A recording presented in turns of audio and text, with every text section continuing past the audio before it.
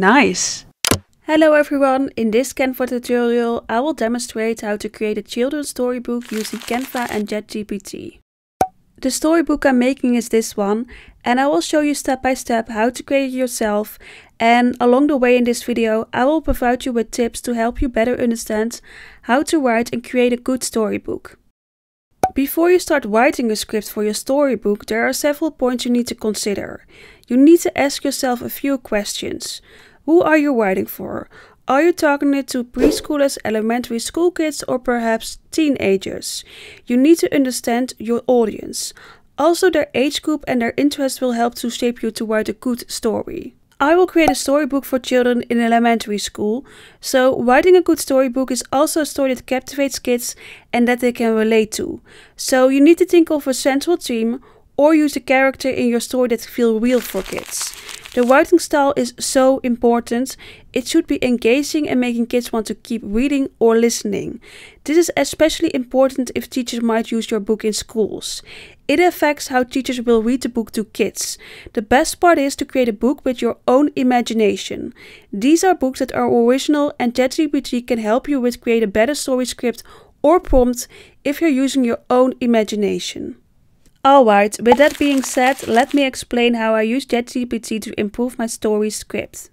This is the first prompt that I asked to ChatGPT. Write for me a short story for kids to learn something useful. Then ChatGPT generates a story for me based on this prompt, and after reading I'm realizing it's not the best fit. So I use my own imagination again to refine the story. Used 5 farm animals, a donkey, a goat, the yellow duck, a pony and a pig. Can you maybe make a short story about these 5 animals and his friends? Then ChatGPT generates a new story for me, but I still feel it could be better, so I decide to focus on just 3 animals and giving them names like Sunny the duck, Polly the pony and Eddie the donkey. I am not entirely sure if this is good, but I consistently provide feedback to ChatGPT because I believe it helps improve the story. And this is the final prompt that I've used. Can you create a story about the 5 animals I mentioned earlier, where the pig wants to be Superman and learns to fly? ChatGPT came up with 3 names that I provided earlier in the prompts and added 2 names of its own. Now I will show you step by step how you can improve the story and make it much better. Just to let you know, I'm not a native English speaker, so you might notice my accent. I am currently learning English to improve my skills, and this is the prompt that I'm using to create my storybook. I think the prompt I'm using right now may not be the best English, so do always your own research or improve the prompt if you're proficient in English. That's why there might be some mistakes in what you're going to read right now. So if English is not your first language and you plan to create and sell a storybook, please contact someone to check your work for spelling and ensure it's truly good English. Because you don't want to sell something and receive a lot of reviews saying it's not good English or something like that. Okay, so as you can see, not everything is easy for a kid to understand. You really need to think like a kid. Let me show you a few steps on how you can do this too.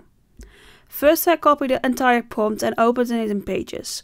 What you're seeing now is a document with the prompt that ChatGPT gave me.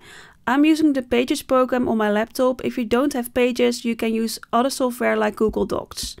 It's free to use. I will start with the names. I've made everything bold that I changed. It's important to think like a kid, so I came up with names that are easy for a child to pronounce. And why did I use Superman? Well, most kids between the ages of 4 and 8 like to play with superhero toys. If you don't have children, or you're not a parent or a teacher and you don't know how to find a subject for your book, you need to do some research online for your target audience. So you can check out toy stores to see if your audience would like it, or you can filter things on websites, or you are going to Google for children books, what is popular right now, or think what you liked as a kid. Writing a good storybook is also a story that captivates kids and that they can relate to, so it needs to have a central theme and the characters should feel real.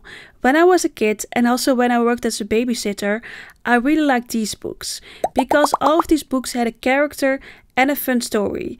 If you don't know these books, you need to check them out. Okay, head over to Canva. You can search for storybook designs, but I'm using a blank canvas and these are the dimensions of it. You can probably guess already what my theme is because of my script. My central theme involves farm animals and friendship. I chose this theme because I know that children learn about various topics at school each month, such as farm animals or friendship. Therefore, you should ask yourself the question, where else might this book be read? Besides being read at home by a parent, can a teacher read this book to a class? I will first explain how I made the cover of the book.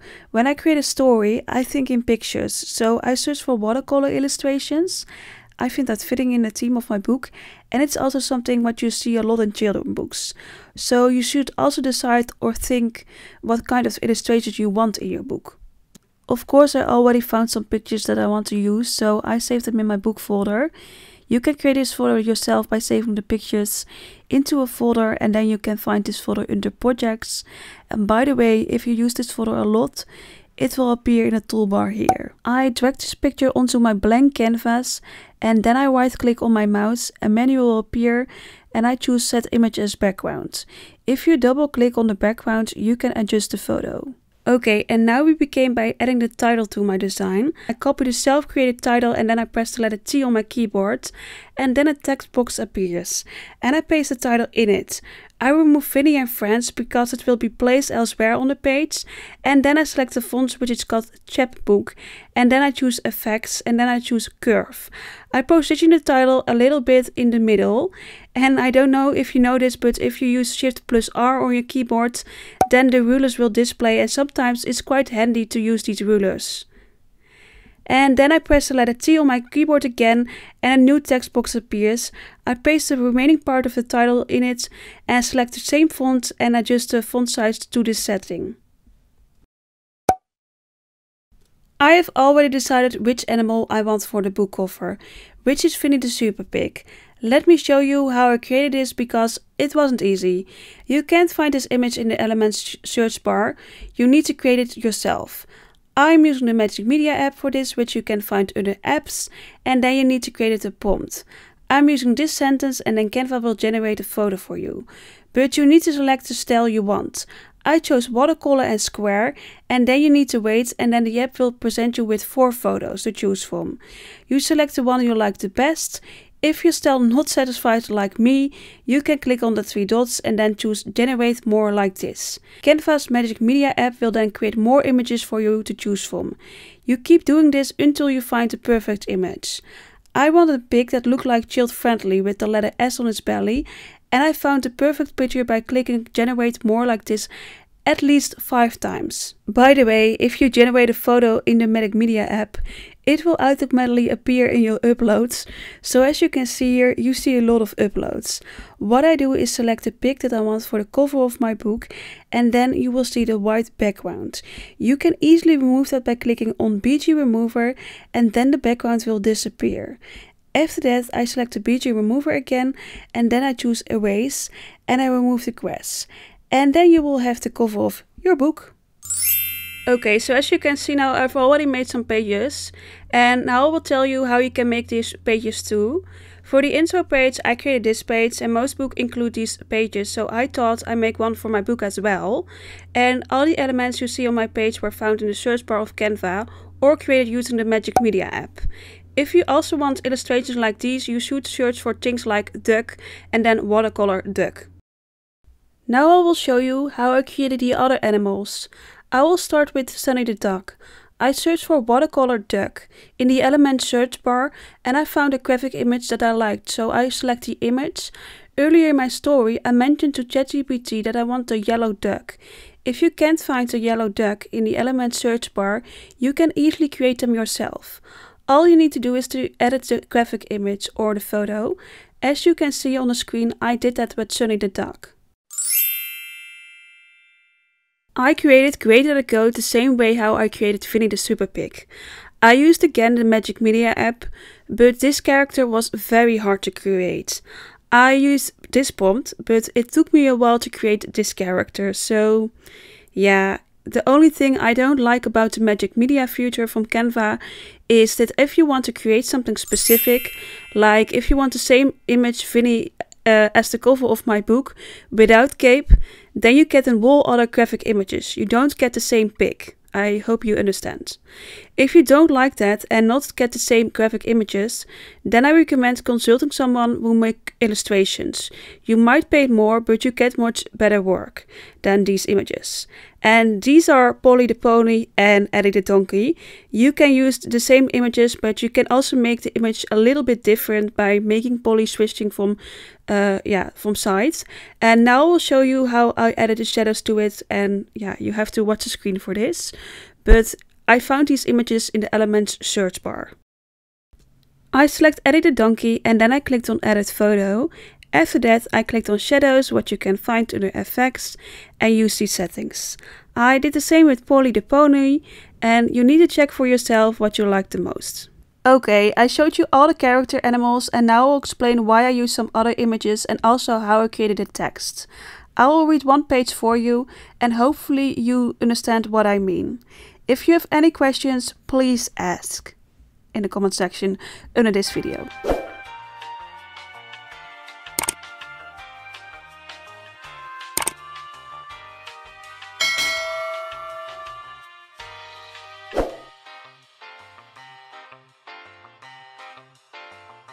In a cozy corner of the bustling farm, 5 friends lived happily. Vinny the pig, Eddie the donkey, Greta the goat, and Sunny the duck, and Polly the pony. Each had their own special spark, but Vinny was known for his big dreams. Why did I use these names? Well, they are very easy for children to pronounce, and also for me as a teacher. And why did I use a different word than own unique charm? Well, it's because it's a difficult phrase to explain to children what it means. So instead I use special spark. Okay, I'm not entirely sure how to explain this well, but you should use plain English for children, and a unique charm isn't that. If you're Dutch and you watch this video, je moet denken in Jip en Janneke taal. There's also another aspect I don't like about using the Magic Media app. You see here the first short text that you saw on pages and you heard me reading it. Ideally, I would use the same characters, but unfortunately Canva doesn't have the function to generate a prompt with this photo, and then you hope to get a photo that resembles your main character. So the following pages I used animals that better convey the page message. At the beginning of this video, I mentioned that I really want to create a pig character with the letter S on his belly. So meet the main character of this book, Vinny the Super Pig. This photo gives you a glimpse of Vinny the Super Pig. The head might not be a perfect match, but the body fits well, as you can see. I also explained in this video that I think in pictures. Pictures that are easily understandable for kids. The text you see here in a cozy corner of the bustling farm, 5 friends lived happily, relates to this graphic image. You don't have to fill a whole page with a lot of images. You can create a simple page like this one, which already clearly conveys the message. It is mentions a farm, and these images relate to the other images in the book. Most books, when you open them, feature one big spread. In Canva, I can't show you a book, so just imagine that this page is laid out here. So when you see this page and read 5 friends lived happily, you can easily explain to the kids that these are the 5 farm animals, and then show them the pictures so you can count them. 1, 2, 3, 4, 5. There's a reason I arranged these photos in this way. It helps make the story more understandable for kids. In this photo you see your main characters Vinny the pig, Eddie the donkey, Sunny the duck, Greta the goat, and Polly the pony. Each of these characters is a bit different from what you usually see on a farm. For instance, only the pig Vinny looks a bit like a real pig. Polly the pony is special because of her beak and hair, which aren't typical for a pony. Greta the goat wears a pearl necklace, and you wouldn't see a real goat wearing that in real life.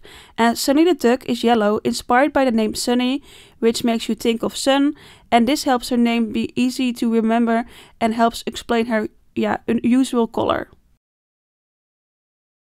When you're creating a storybook, it's important to think simply but also deeply about your graphic images so they can carry more meaning. I hope that someone understands how I think and how I create things. As I scroll further, you find a page where it reads, "But Vinny was known for his big dreams." I use the same image of Vinny for the third time here. Sometimes you can reuse graphic images in a book, but you might need to change the photo a bit to keep it interesting for kids. Kids often notice small details quickly. For the phrase "known for his big dreams," I created an image of Vinny dreaming. I take each piece of text from the story and design a full page spread around it for the book. Alright, this is the storybook that I created. It's not perfect and I could make some pages clearer with more illustrations, but I hope it helps you understand how to make your own storybook, how to think, and helps you come up with creative ideas.